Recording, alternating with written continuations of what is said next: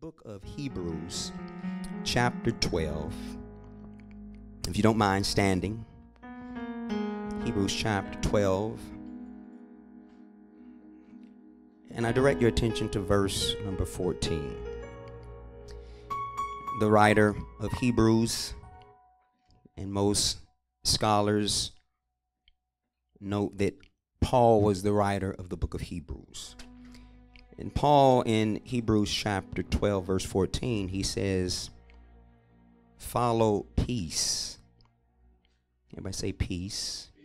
With all men and holiness. Everybody say holiness. Without which no man shall see the Lord. Now, before I go to my next verse, let me just say, church, holiness is important to God. Therefore, if it's important to God, it should be important to us. Therefore, we must live a lifestyle of holiness. We must walk holy. Amen. Now, don't get quiet on me now. We must talk holy. And with that thought, I'm reminded of a scripture, if I may read it to you. In James, the first chapter.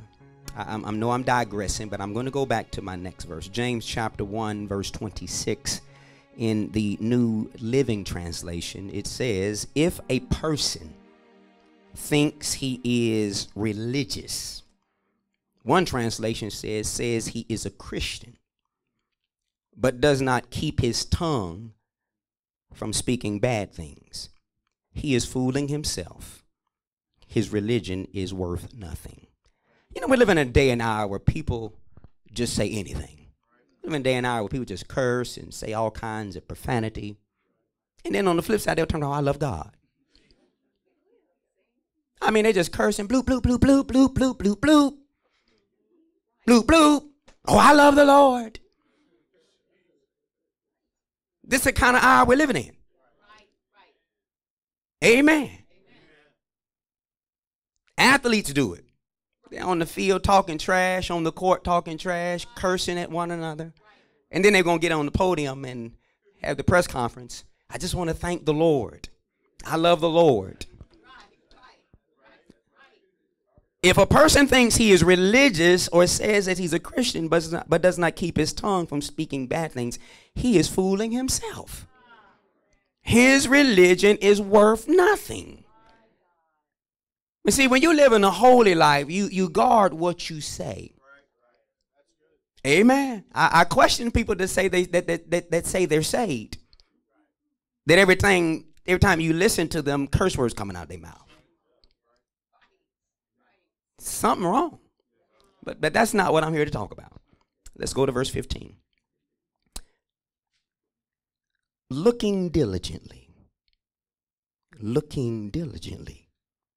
lest any man fail the grace of God, lest any root of bitterness springing up trouble you, and thereby many be defiled. Father, we thank you today for the presence of God that we feel today. I just plead your blood, Lord, over this service. You have come to speak to your people. I pray that, God, you help us to focus. Don't let our minds wander. Don't let us get distracted. But, God, help us today. We need you today, God. In the name of Jesus Christ, we look to you, God. I can't do anything without you, God. Touch my mind. Anoint my lips of clay, God. Let me just speak, Lord, as the pen of a ready writer. That, God, I may help and bless your people, Lord. I need you. In Jesus' name, you may be seated. As I noted, I want to address something. Now, this is not the first time that I may have covered this subject. I think I covered this subject, if my memory serves me correctly, and me looking at my notes, on Sunday, November the 6th, 2022. I talked about this subject, but from a different angle and title. Then I think the message was simply entitled, Push Back the Pull of Bitterness. Today, my subject title and everything I say today is totally different from what I said on November the 6th, 2022, if my memory serves me correctly. But today, my subject title is The Trap of Bitterness. The Trap of Bitterness. Look at your neighbor and tell them, don't get bitter. I want to take my time because I want to lay some foundation here. Now, first of all, let me say the late Nelson Mandela, and some of you know of Nelson Mandela. And Nelson Mandela once said, resentment is like drinking poison and then hoping it will kill your enemies. Bitterness,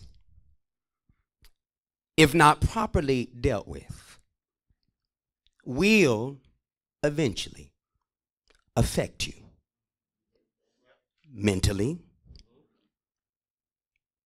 emotionally, physically, and it will kill your spirituality. Bitterness, if it goes unchecked, will ultimately destroy a person's walk with God. I'm going to prove it to you. But what is bitterness? Now, as I was going through Strong's concordance and studying the Hebrew and Greek variations of the word bitter and bitterness, I found it to be very eye-opening, to say the least. And one could expect the obvious definition of bitterness, such as bitterness is outrage and dissatisfaction at being dealt with unjustifiably. Bitterness, as defined, is a lingering anger, an anguish at something that happened in the past, and you can't let it go. Which these definitions are accurate. But in this portion of scripture that we look at in Hebrews chapter 12, verse 15, it uses the specific Greek word pikria. This Greek word pikria, it literally in the Greek is defined as, quote, a bitter root that produces bitter fruit. The biblical definition explains exactly why bitterness will destroy one's spirituality. Although you have to understand that bitterness does not start as a great monument or as a great tree in someone's life, but rather bitterness starts as a small seed. Bitterness comes in one's life from negative experiences. Bitterness is the result of the cycle of hurt, the cycle of anger that starts with a little pain that builds over time until it becomes a deep-seated feeling of sadness, anger, and hopelessness. But if that seed that is sown is avoided, that seed will grow into a great tree.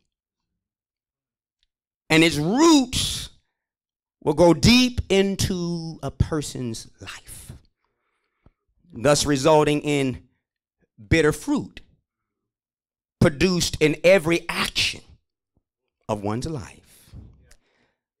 Amen. But I must say this, that bitterness can last until the last breath that one breathes on the earth. Amen. Now let me say this, I'm in no way trying to discredit anyone's experiences or pain in life, because I fully understand that pain and hurt are real. Talk to me now. We all, as adults, have gone through some sort of betrayal and heartache. Now stay with me. I might not holler and shout, but I got to teach you something, preach to you something, because I got to help you. Amen. And through the help of the Lord, you can overcome this. Amen.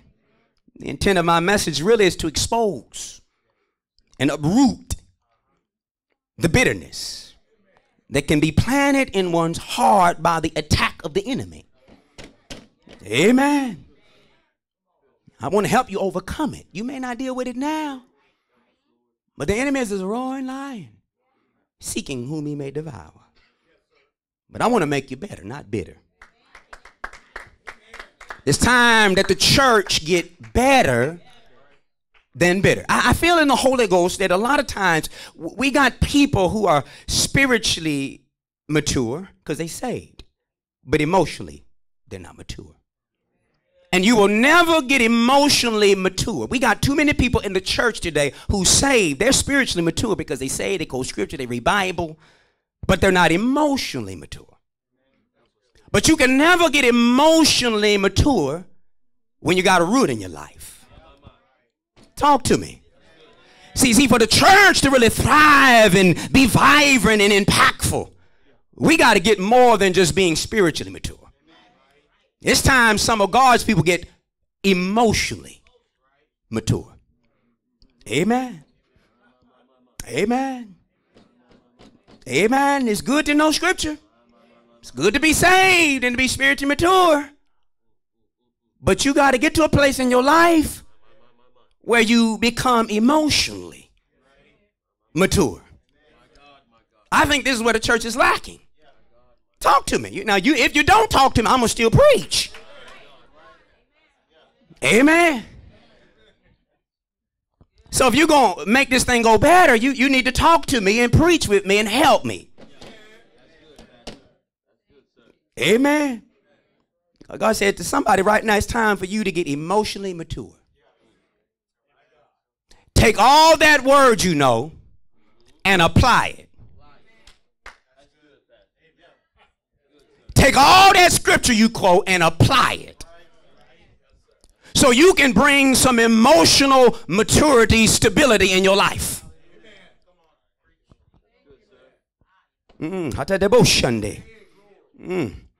It's been stated by thank God for all our teachers. Give our teachers a round of applause. Sister Kareem. Amen. Where are all our teachers? Raise your hands if teachers. Where Brother Patty Foe. Amen. I'm missing one other. Where's the other one? Amen. Sister Myra. Praise God. We appreciate our teachers. And you pray for them. It's been stated by teachers and academic scholars and a lot of the brilliant minds that the best way to learn something is through captivating or giving a story or narrative. And this morning I want to share with you a real biblical narrative.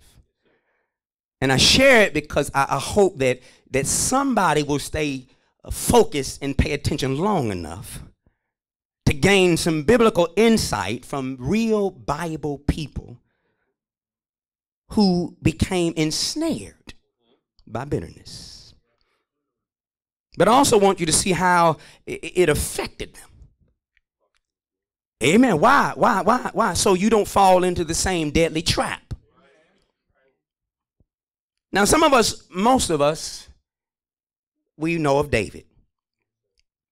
We know that David is one of the most recognized, preached about, and studied Bible figures. Would you not agree? And with all of David's accolades, he is also one of the most relatable Bible characters. I say that because David is known for being a ferocious warrior, a very inspirational leader, a prosperous king. But most of all, he's noted as a man after God's own heart. Amen. Amen. And the Bible tells us that David was a man that was surrounded by men and women who helped guide him in his kingdom. Can I go to say you need somebody around you that's going to help guide you along the way. And David had some people surrounding him that guided his life. Some of his closest relationships included people such as Uriah, the Hittite, who was one of David's mightiest warriors. Amen. Another close relationship that David had was with Jonathan, the eldest son of King Saul, a loyal friend. Amen. And covenant brother with David. We need loyal people now. Jonathan was loyal to David. If you're going to build a church, you're going to need some loyal people. You don't need no backstabbing people. You don't need no gossiping people. Amen. We need some loyal people. Amen. I said we need some loyal people. And Jonathan was a loyal person. Are you loyal? Are you just putting up a front? But Jonathan wasn't putting up no front. Oh, I feel the Holy Ghost. He was a covenant brother to David. Another close relationship that David had was with Benaiah, one of David's mighty, valiant warriors. Amen. Benaiah was a commander of the 3rd Rotational Army Division. And the Bible lets us know that Benaiah was a man who chased a lion into a pit and killed it. It's the kind of people David had around him.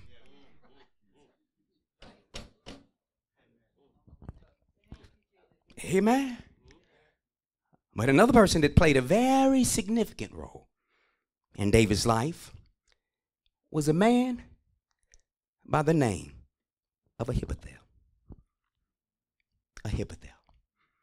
Ahithophel was one of David's most trusted counselors and advisors. Ahithophel was an anointed man of God, to the point that he gave David counsel and advice all the time. And to let you know the type of man that Ahithophel was, look at the Bible in 2 Samuel chapter 16.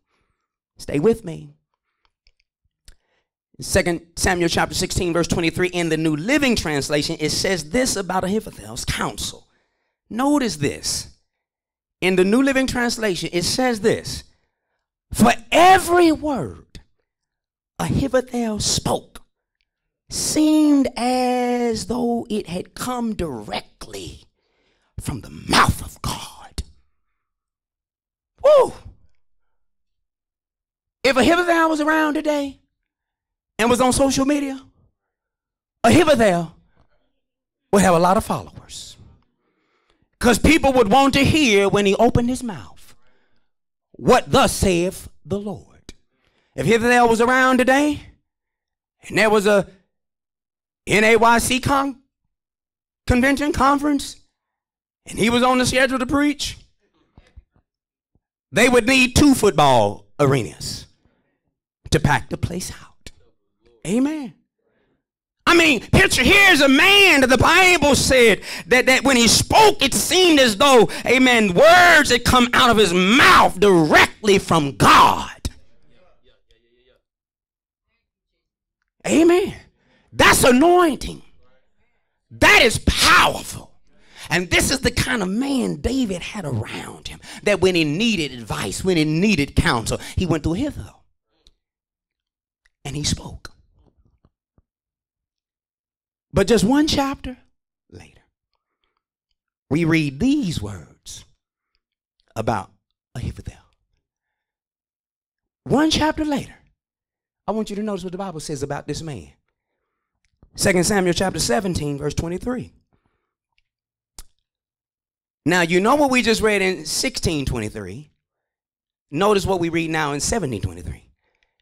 And when Ahithophel saw that his counsel was not followed, he saddled his ass and arose and got him home to his house, to his city, and put his house in order and hanged himself and died and was buried in the sepulchre of his father. Now, some of you may not even recognize this name Ahithophel, but there's something quite perplexing about this man. In one chapter, we read that his words that were so powerful and prolific that it seemed that his wisdom came directly from the mouth of God. But one chapter later, we find Ahithophel hung himself. Now, if anybody like me, that quick and shocking shift in behavior makes one scratch their head. How did this happen? What was it that caused Ahithophel's wise counsel that was comparable to God's? What caused Ahithophel to hang himself and commit suicide? As I mentioned, King David is one of the most revered and relatable figures in the Bible. And this is not only because of all of his inspirational psalms, but it was also for his significant failures. Amen. And however, it didn't matter how devastating David's failures were, David always was able to recover and maintain his faithfulness with God. David's most notable, we know most of us, failure included, now get this, it included his friend Uriah, and with Uriah's wife Bathsheba. Because when you look into 2 Samuel chapter 11, the Bible talks about how one day David was in his kingdom. First problem was he shouldn't have been there. He should have been on the battlefield. First problem started with the fact he was not where he needed to be. Can I tell somebody, you need to get where you need to be so God can do what he want to do. He should have been on the battlefield leading the men, but instead he was back home in the kingdom. And while there, the Bible tells us, you know the story, most of you, David walked onto his rooftop, looked down, and saw Bathsheba bathing naked on the rooftop. Now, stay with me. Understand now, I already mentioned David knew Uriah. Not only did David know Uriah, he knew Uriah's wife. The Bible tells us that Uriah was one of David's elite soldiers. Uriah was one of David's famous 30 mighty men of war. And that Uriah was a part of David's inner circle. And so you got to look at it from this standpoint. If Uriah had been around and had a modern day wedding today, David probably would have most likely been maybe the best man or one of his groomsmen. This is how close David and Uriah was. So when David saw Bathsheba, David likely was not seeing some random woman he had never seen before. David knew exactly who Bathsheba was, because Uriah was his close friend. Amen. And so now David is so infatuated and full of lust with what he saw that he summons Bathsheba. He knew that she belonged to Uriah. Summons her to come to my house. She came. He slept with her. Committed adultery with her. How does a man do that to somebody so close to him? That's another subject. But he knew them very well. They might have been over one another's house, fellowshipping together, eating together. Amen. But so David's so infatuated now. He gets her to come to his house. He sleeps with her, commits adultery. And later, Bathsheba announced to King David, I'm pregnant. And when David heard this, in an attempt to cover his sin, David recalled Uriah back from the battlefield. He said, get Uriah back here to the kingdom. Get him off the front line. In hopes that Uriah would come home. He'd been away from his wife for a long time now. Get Uriah to come back home. Because I know the moment he come back home, he going to have some intimate time with his wife, and he going to have some intercourse, and then all of a sudden, Uriah going to think that he is the father of that child. And David would avoid this devious, deceptive, trickery situation. Understand with me? Amen. But Uriah proved how faithful and committed he was both to God and the king. And when he was recalled back from war, Uriah refused to take privileges that his soldiers did not have, showing his loyalty and commitment. Amen. Uriah did not return home after talking with David. You read in the story? Even after David got Uriah drunk, he got him back home. Said, I know the minute he get home and get some liberty, I know dude going home. But Uriah was loyal and faithful. I can't do this with my men out on the battlefield.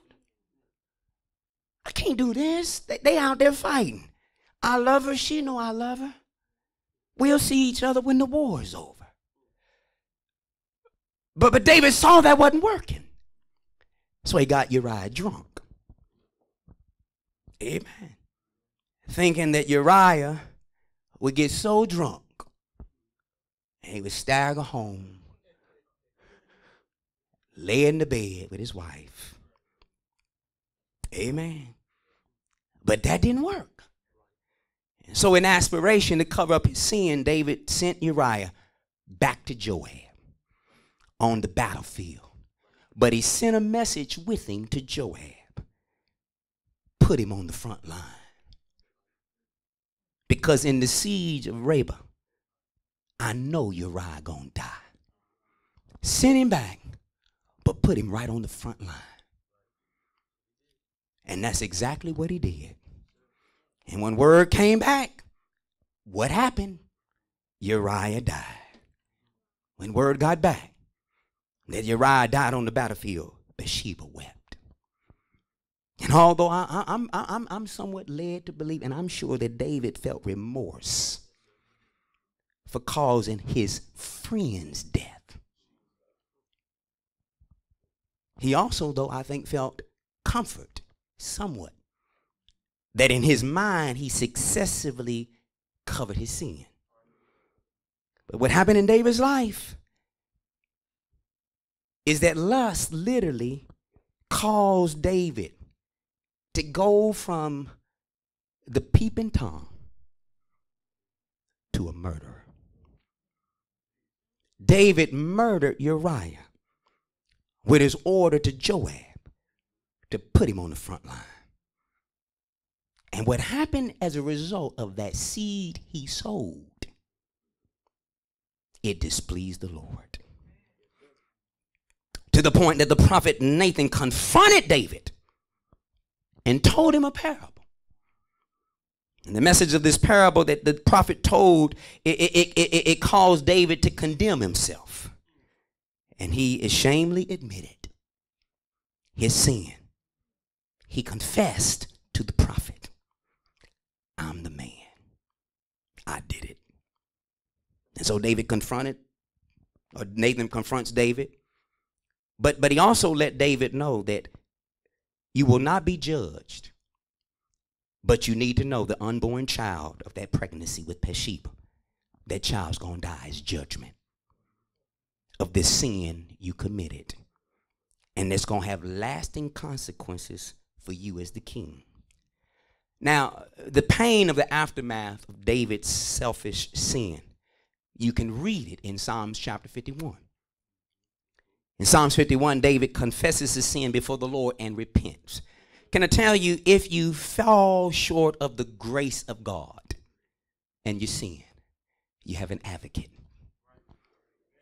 There's still hope. There's still hope. You and maybe run your mouth so much and talked about everybody from, amen, California, amen, to North Carolina. But there's still hope. If you put that long, unruly tongue on the altar. Amen. There's hope. I don't care what you've done. There's hope. I don't care what you've done. There's hope. Amen. Amen.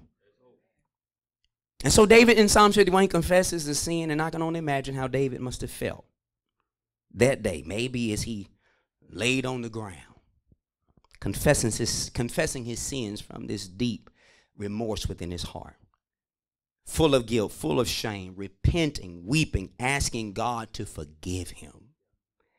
However, in spite of this devastating and lasting consequence, the Bible lets us know in 2 Samuel 12, 13, 14, that God reveals through Scripture he forgave David. Amen. And you know what that tells me? It lets us know there's hope for all of us.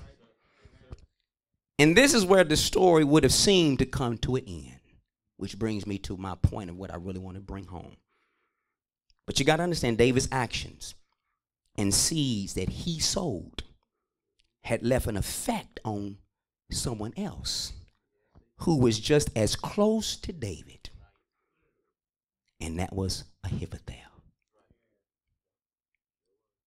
Because if you read in the Bible tells us in 2 Samuel, and I'm not going to read it, chapter 23, verse 24, the Bible tells us that Eliam was the son of Ahithophel. The Bible lets us know that Ahithophel had a son whose name was Eliam. And this name Eliam might not mean much to you, but the scripture reveals that Ahithophel had this son by the name of Eliam, who also Eliam had a daughter whose name was Bathsheba. And according to scripture, Eliam was the father of Bathsheba, the wife of Uriah. Therefore, Ahithophel was Bathsheba's grandfather. And one can only imagine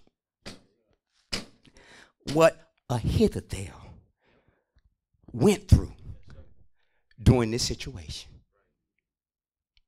Ahithophel was one of David's most trusted counselors and advisors. Ahithophel was David's most trusted counselor and advisors on a regular basis.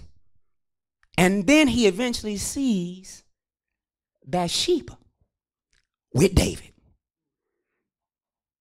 Can you imagine now what emotionally is going on in Ahithophel? That's my granddaughter. This man who was close to me killed her husband, slept with her, and now he finds out she's pregnant. And Ahithophel knew he didn't come home. Amen. Can you imagine the bitterness? Can you imagine the resentment? Can you imagine the anger Ahithophel felt? How could David do this to his own people? How could David do this to his close friend and Ahithophel's own family? But the Bible lets us know that Ahithophel never said anything. He couldn't. That was the king, after all. So what happened? I'll tell you what happened. Ahithophel held it inside. Well, I feel the Holy Ghost. He held it inside until the bitterness ravaged his insides. Ahithophel, while this was happening, he never realized God forgave David. Amen. He never realized that the loss of the child was the consequence of David's sin. But yet Ahithophel waited for the right time to enact revenge on David. And doing all of this, something else happened. Absalom, David's son, rose up. See, a lot of the stuff David was sowing in his life, he was planting seed in his son. And so now, what David has sown, now Absalom rises up in rebellion. Amen. Because why? He wanted to be king. And now Ahithophel thought, wow, this is my chance. Because the Bible lets us know now that Ahithophel now makes an alignment with Absalom. Because in his mind, he said, I'm going to leave David. Because I'm going to make an alignment with Absalom. I'm going to now be Absalom's close advisor. Because I know Absalom heard when I opened my mouth, it sounded like words coming from God that I gave to his father. But Absalom didn't realize something. There was something going on in Ahithophel. And so now Ahithophel saying to Absalom, you see this kingdom? This could be yours. Don't you know, Absalom, your daddy getting old. It's time for a new king. You know, people put stuff in your spirit. I feel the Holy Ghost. God putting some stuff in, not God, but the devil putting some stuff in your spirit that's contrary to what God is telling you. You better no, I feel, help me, Holy Ghost. You better stop letting people put stuff in your spirit. And because Absalom thought, well, Ahithophel was a powerful man of God, that when he opened his mouth, everything he said sounded like it come directly from God. And see, you got people, I don't know who I'm talking to. I'm trying to help somebody right now. But you got people talking into your life. And because they know scripture, you think it's coming from the mouth of God. And so now Ahithophel's made this alignment with Absalom. You see all this? It's yours. So now Absalom's getting all this counsel and advice from Ahithophel. But what's interesting when you look at 2 Samuel chapter 17, eventually what happens, and God's behind all of it. Absalom decides to go with someone else's counsel. Hushai, the Archite. He comes along, but he don't even realize God was putting him in position. Because God was setting the scene and the stage for not only Absalom to come down, but Ahithophel. And so all of a sudden now Ahithophel starts saying, well, you know what? Absalom starts saying, Ahithophel, I don't want your advice right now. I'm going to listen to Hushai now. And during these events, the writer makes it very clear that it was very clear what was happening. God was using Hushai to ensure that his close servant David would be restored back to the throne and to ensure the destruction of Absalom. And when Absalom decided to go with the advice of somebody else, Ahithophel knew. He went home, got his home in order, and hung himself. I'm talking about a great man of God who had powerful advice that was likened to God. I don't know about you, but if you look at this thing, it can be a thing that brings you to a point of reverence and fear of God. That here it is. I mean, you put Ahithophel in our modern day, man, he would have a mega church. Followers by the many. Amen. The man was anointed. We got people today that are anointed, but don't realize with that anointing there's something else going on in their life. Talented, but something's going on in their life. And they don't realize there's something that is going unchecked. And they think the anointing going to carry me. My ability to quote scripture going to carry me. My talent going to carry me.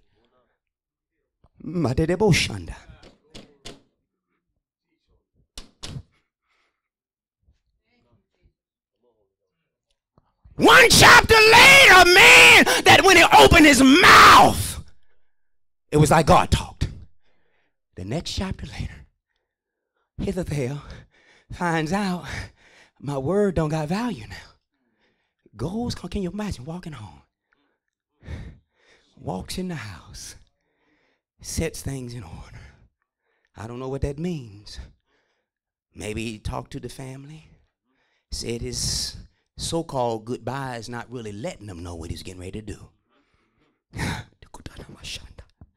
Went to another room, shut the door, and hung himself.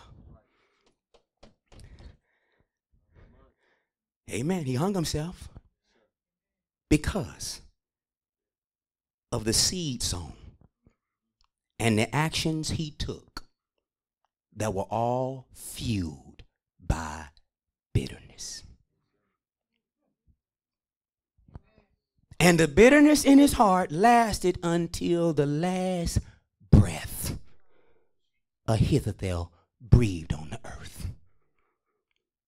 And not only did his actions affect himself, they deeply affected and wounded his friend, David. His actions caused the death of David's son, Absalom. And one can only imagine the effect it must have had on his son, Eliam, and his granddaughter, Bathsheba. I'm talking about the trap of bitterness. See, but what all this mean, Pastor? How does this apply? See, we find that when you look at the story really in this context, not only will bitterness poison you, but it will also have a lasting impact on the people around you and those that care the most for you. As with Ahithophel, there are people that are bitter. Yes, who have been hurt. Yes, who have been offended and wounded by others. But when they hold on to that bitterness and they refuse to let it go, that person becomes encapsulated by it, allowing it now to motivate their every conversation. Now when they talk, their whole conversation is motivated by the bitterness. Their every action is motivated by bitterness. To the point, you see what it did to Ahithophel? It made me ask myself, could this be why people walk out of the church? Want to blame God, want to blame the people in the church. Could this be that this is why in today's hour people are walking out on their family? Spouses that were quoting scripture on Monday, nowhere to be found on Tuesday.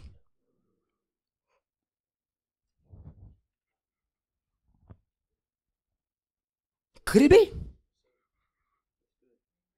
Could this be why youth groups, you thought this would be the next one in line? Talented, gifted, but something is going unchecked. I thank God he put a piece in my spirit because I wasn't trying to move no emotions, but God put this in my spirit to preach this. Because the reason, and I'm not saying it's the main reason, but I was doing some study, and there have been medical doctors that have noted that the main reason for burnout is not overworked, over this, over that. Many times burnout is a result of bitterness.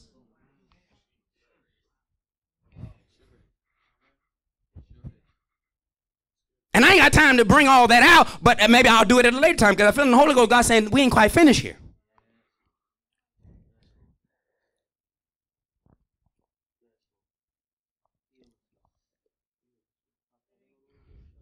They held on to it. People are holding on to stuff. I don't know who this is for. And as far as I'm concerned, that's between you and God. But I know I'm preaching to somebody right now. You are holding on to something. And to you, it don't look like much. It's just a little piece of, it's just a little seed. It ain't much.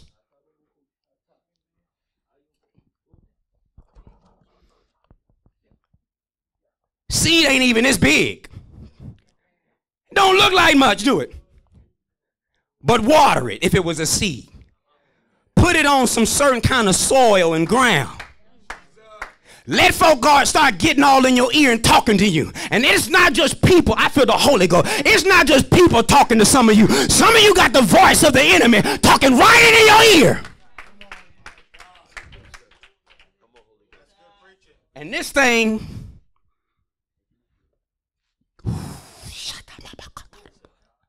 it is taking its root. Everything now you do is motivated by that. How you treat people is motivated by that.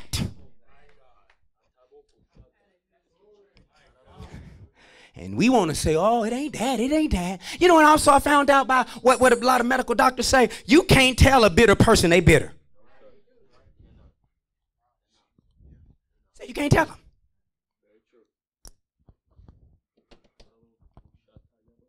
I mean, it gets to a point where now the results of the hurt is now motivating and acting revenge. And this can just start with thoughts.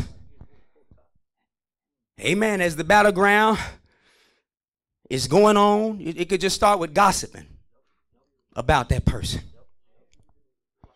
Slamming them on social media. Slam them in that text message. Just between you and somebody else. Slamming them in them emails. Planting traps and hopes. Oh, you know, I love them, praying for them. Be real. Be real.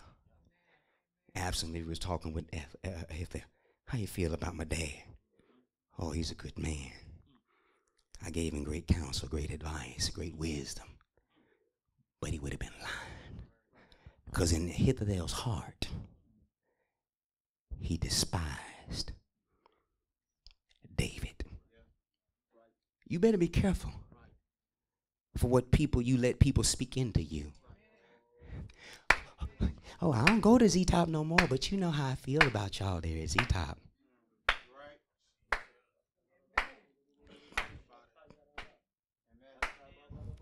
You still talk, oh, help me, Holy Ghost.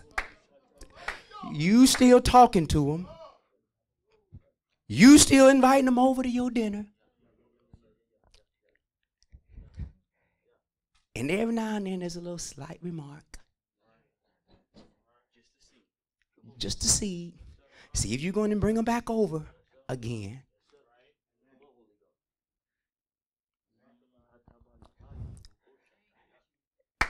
I'm liberated. If nobody texts me, call me, pat me on the back, I feel like I've delivered my soul to help somebody.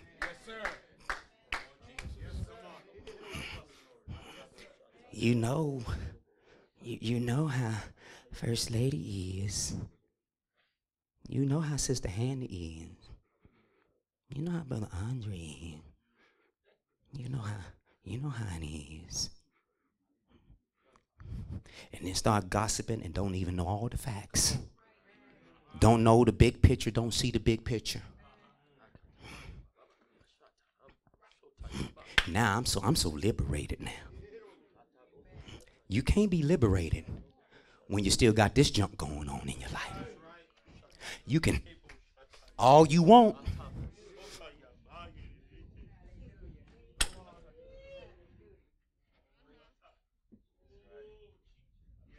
You can do that all you want.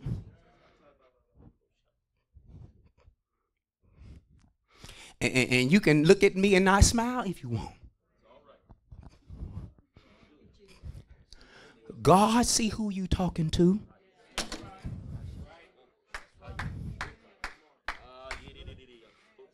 See, I ain't trying to build no social club. I'm trying to help folk make heaven their home. I'm trying to make people make heaven their home. I'm trying to keep folks' marriages intact.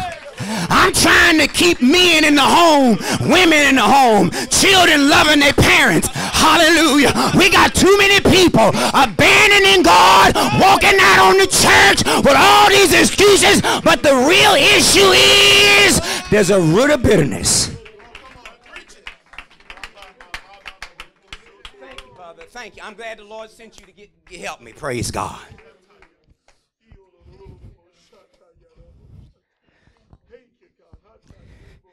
Ahithophel, I'm closing. Lost his life. Ahithophel lost his life, his position, his influence, and then got to a point. See, when this stuff get into you, you'll start misusing the gift. He was gifted, but got this in him and started misusing the gift to destroy people.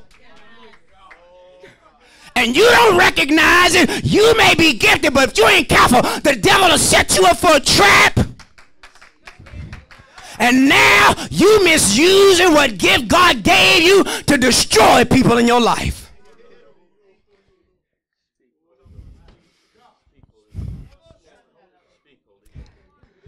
All that greatness, all that potential, completely wasted and gone because of a seed of bitterness. Why would some of you would treat your life like you treat your yard? See weeds, getting them, I'm getting them weeds out of here. We going to Lowe's, baby. We getting some weed killer. Get this stuff out of my yard. When we going to get some of this stuff out of our life? So God can grow the church. So the grass can grow and be green and flourish, spiritually speaking. All this wasted.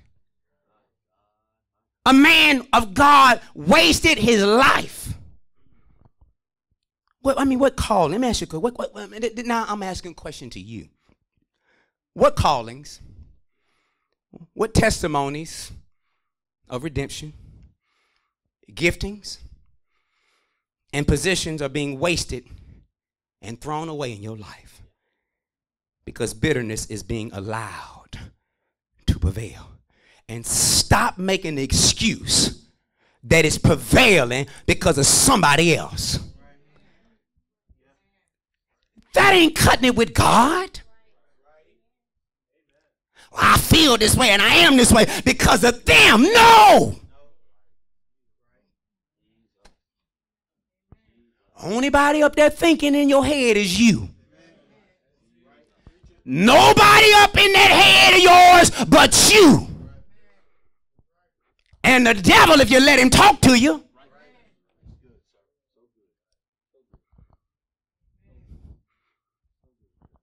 More so the bitterness that any individual holds on to will go on.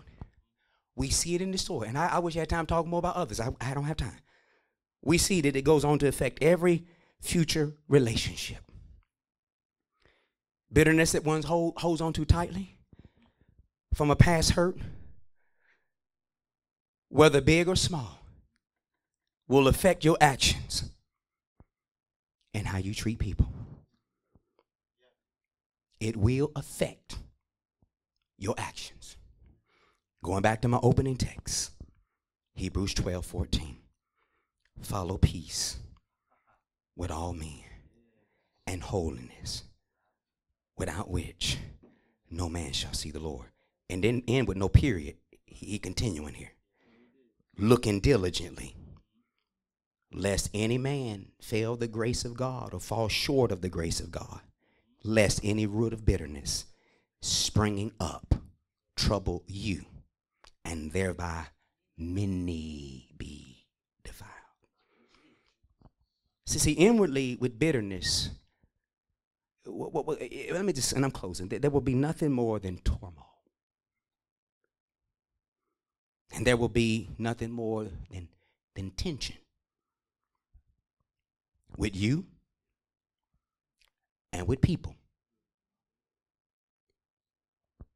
But upwardly, when that's there will be trouble between you and God. To the point you won't find peace, joy, or happiness whether you look in the mirror, outside the window, or look up in the sky. Bitterness is nothing more, and I'm closing, let's stand. Is a spiritual heartburn that can carry you everywhere you go. But I feel there's spiritual radiation. God getting ready to give somebody some spiritual chemotherapy up in here. He getting ready to burn out. Some stuff you can't get out until you burn it out. Lift your hand right now. Chains fall, fear bow, here now. Jesus, you change everything. Lives healed, hope found, here now. Jesus, you change everything. Chains fall, fear bow, here now. Jesus, you change everything. Lives healed, hope found, here now. Jesus, you change everything.